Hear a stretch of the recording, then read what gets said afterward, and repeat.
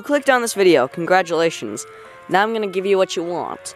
How to make chicken keeping way more enjoyable than it might already be. Let's get into it.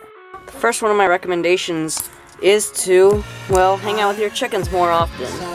You might think chickens are just boring, but if you are actually around them for long enough, you'll get a chicken like this, who just can't stop being near you. Those are what I like to call lovies, because Lovey, my chicken, was one of the first chickens to do that, and one of the most notable. This is Lovey right here, and well, what do you know? So, just hanging out with them will build a trust. We'll build trust between you two, chickens and human, and well, before you know it, you'll be trusted amongst your chicken flock. So best thing you should do, easy, just try making friends with chickens. I mean, it's not actually as hard as it seems. All you need is a few minutes of each day, some treats, and well, just go out there and feed them. Number 2, giving them treats every morning. It's not as hard as it actually sounds. All you really need to do is get out a cutting board and cut up some lettuce every morning. It's not really all that hard, and you could probably do it within like 30 seconds.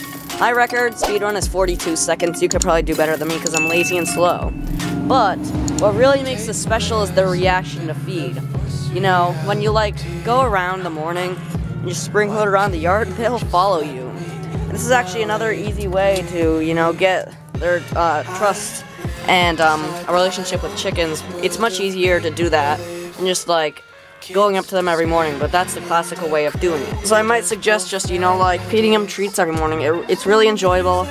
The reactions are really funny, and they'll trust you in no time.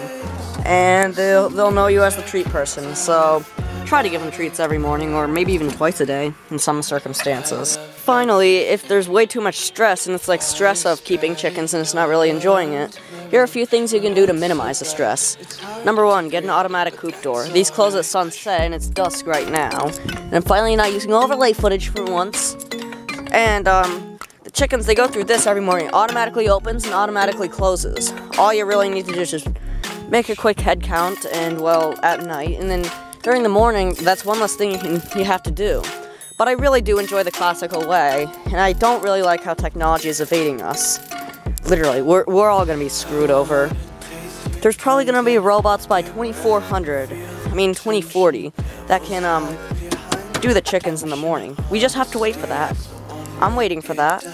I'll probably be the first to test it out to get 20 views on this channel, so subscribe for that. But still, minimizing that is an easy way. You can also get these long feeders. So that way, the chickens, they don't go through their feed quicker. And that way, like, it takes much longer, and that way you don't have to, like, go through it much more often. And remember in, Saturday's video, I might have saw these heavy-duty waterers. They can hold much more water than a $3 one, and these are only like $8, $9. So, you can use those, and all you have to do is fill them up once a day, and you can even do it at night before you put them away, too. Just remember to take them in at night if it's going to be, you know, like below freezing. And you might also want heated waterers in the winter, so you don't have to be breaking ice every morning. And a bonus tip is to implement something of your own kind. So let's just say none of this works. I bet you can think of something way more creative than I do. I mean, I literally wrote a book about my chickens, how to raise them. I have a whole YouTube channel about them. So as you can see, clearly I am trying my best too. Do you really need me to edit more? I really do, anyway. So yeah, I actually created this channel out of boredom, actually. And it's a really simple way, like, you can, like, get, like, a little personality out of your chickens and stuff like that. And chickens are really cute. And I don't know why you might get bored of them, but you can think of your own creative way to stop getting bored of them. And yes, my rooster doesn't know how to shut up when he's supposed to, so now I have to edit more and more. So thank you for watching. Consider subscribing. 150 before June 1st. I bet we can do it. Subscribe. See you next video.